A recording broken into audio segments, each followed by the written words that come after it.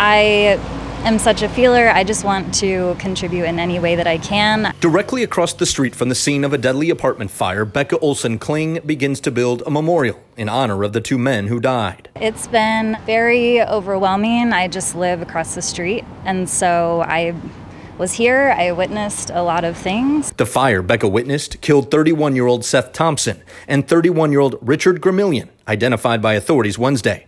Becca did not know Seth personally, but she certainly knew of him. There was like a little clearing through the trees. I could see that he would sit up there. And so, yeah, I never officially met him, but just knowing that he was there, yeah, it's been really heartbreaking to know that he went through this. They were sweet people, good people. Talisha Brown lived at the Heidi Manor Apartments and lost everything in the July 4th fire.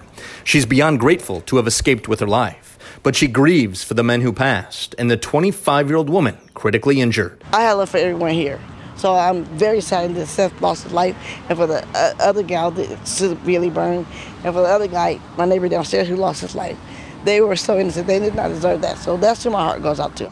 I have been doing this a long time. Unfortunately, I have seen large fires like this. Anytime there's a loss of life, it's tragic. Fire investigator Rob Garrison says Wednesday morning was the first time investigators were able to get beyond the tape and into the scene. He says the scene is so large and the collection of evidence so tedious, the ATF is assisting. They're looking for clues, anything that's out of the ordinary, any ignition source.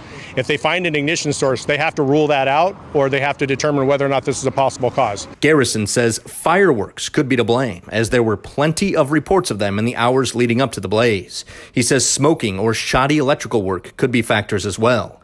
Regardless, I would love to have some answers. I know our community, folks who live there, would love to have answers. In the meantime, neighbors are thinking about the men who died, the woman injured, and the others left without a home. My heart is with them. I know this community is so amazing and will help them recover.